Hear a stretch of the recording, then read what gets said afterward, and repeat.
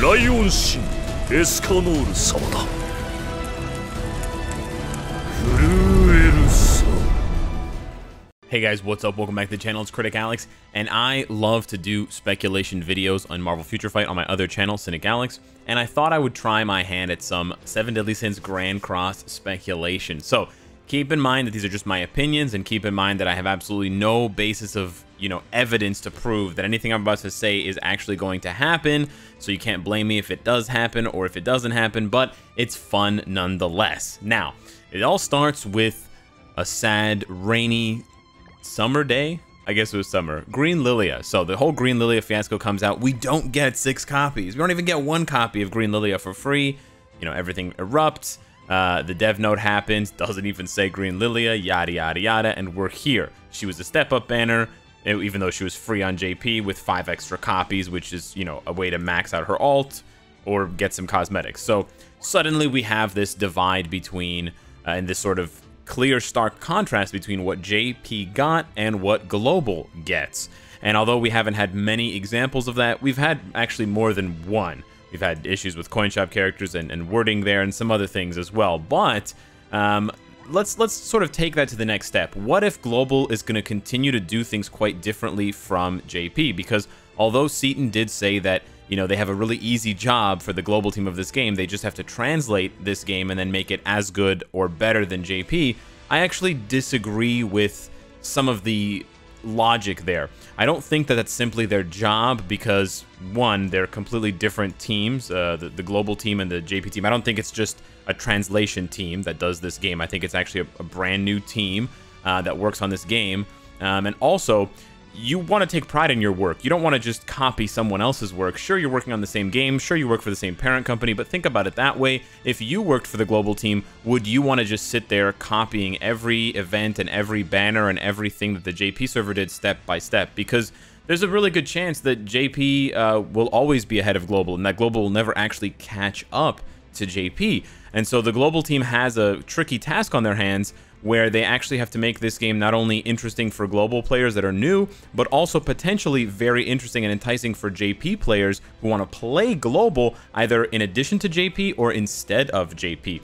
So I actually don't think that the game just needs to be translated and then made better or the same. I actually do think that the game needs to be different. Now, I understand where Seaton was coming from in terms of, like, the essence of what he's trying to say in that, and I do agree with the essence of what he was trying to say, and I do think the Green Lilia situation was completely mishandled. However, it does open up the possibilities for changes that are better. Because the Green Lilia change from JP to Global was worse, like easily, it's not even arguable, it's just objectively worse. But in the future, we could be, and in the very near future is my speculation, we could be seeing some really amazing differences that actually make Global look better by comparison to JP, and there's always going to be that comparison. So what am I talking about? Well, if you go on certain websites, certain Twitter accounts, certain other YouTube channels, you may or may not have seen certain images that indicate certain characters that are yet unreleased but should be coming to Global soon.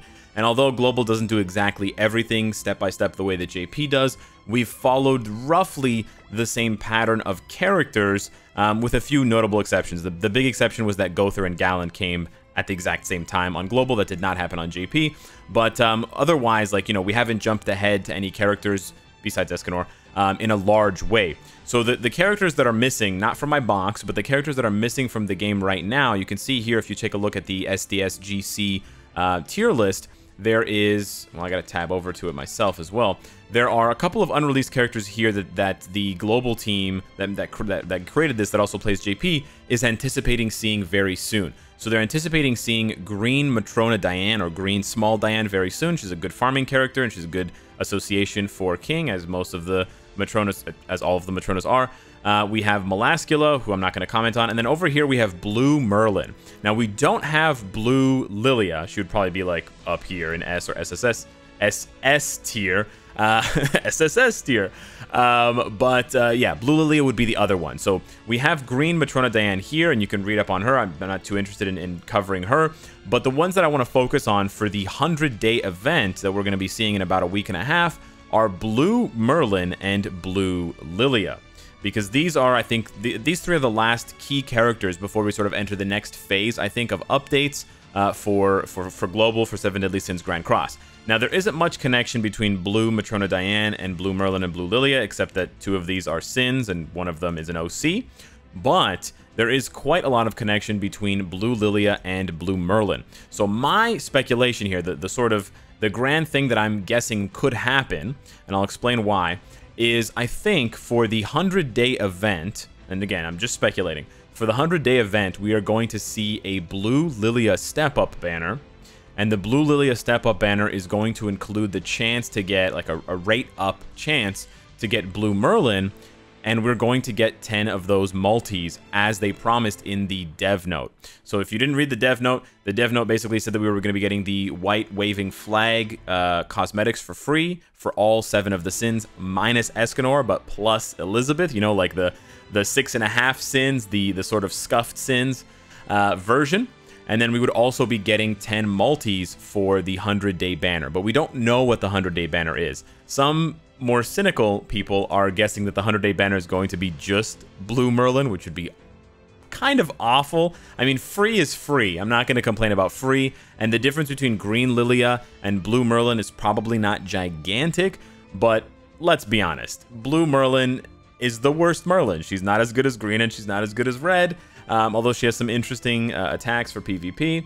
And then Blue Lillia is obviously the best by far out of the 3 there, the 2 Lillias and then the Blue Merlin. So yeah, that's my speculation. Now, why do I think that's what Global is going to do? Well, I think that's what Global is going to do because putting them together on one step-up banner expedites things or speeds things up. We've had a lot of single banners on Global that JP didn't have. Like, you know, we had the Bond single banner. We're having Melly single banner. We're having a lot of other single banners for characters. On top of the fact that Blue Merlin, or not just Blue Merlin, but Merlin and Lillia have a strong connection in the in-game lore.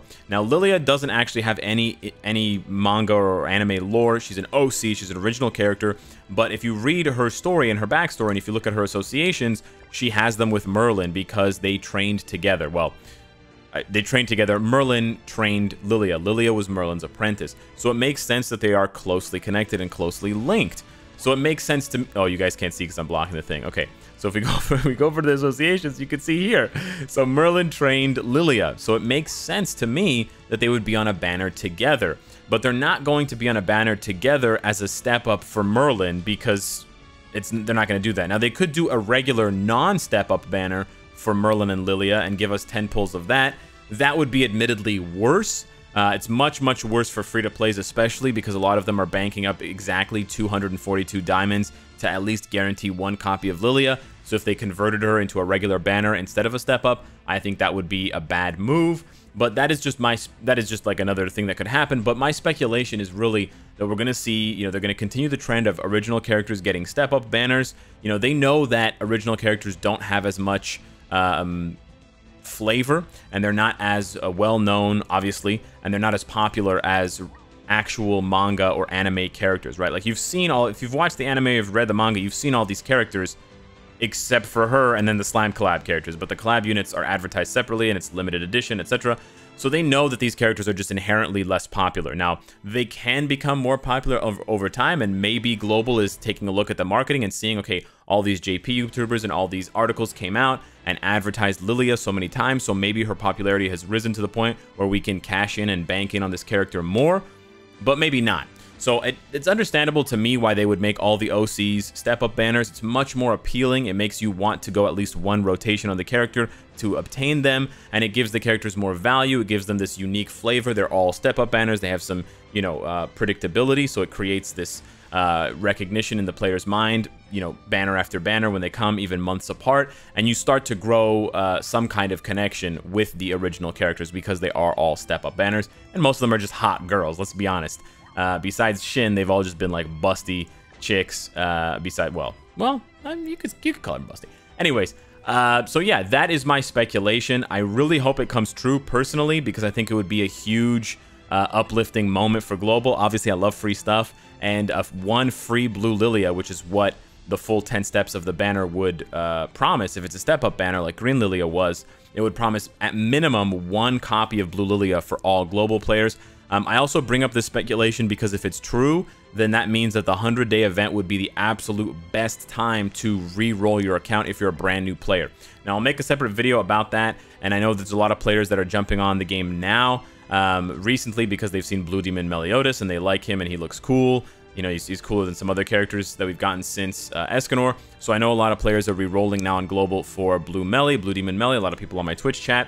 But if you don't re-roll for Blue Demon Melee, or if you re-roll and don't get him and get tired and then just drop the game because, you know, you want to start off with a strong character and you're not going to spend days re-rolling, then you may want to wait to see what the 100-day banner is going to be. We should have more information, like I said, in about a week and a half or a little bit less than that. But yeah, let me know what you guys think of the speculation that I put out there. Obviously, worst case scenario, it's like whatever, a Blue Merlin, Green Matrona Diane Sins banner that we get 10 multis on, and then they have that banner in addition to a separate solo step-up banner for LILLIA. I mean, that wouldn't even be that bad because Green Matrona Diane is a good farming unit. And if you can get multiple copies of her through the 10 multis, you can get multiple association levels for the base stats for King, which is nice if you don't have multiple levels on Red or Blue Matrona Diane. And then Merlin. Otherwise, if I'm right, this is going to be absolutely incredible for Global. And you know what? If I'm not right, and if the devs haven't made up their mind yet, hey, listen, Global devs for 7 Deadly Sins Grand Cross, you are more than welcome to take my idea and run with it. I think it would give you tons of goodwill, and it would build up a lot of positive vibes in the Global community for this game, and more players than ever would be, you know, willing to throw cash and dish out the big bucks your way because you're treating Global players right. Ultimately, at the end of the day, that's all I want to see. I want to see Global players treated well. I want us to get really cool events and rewards.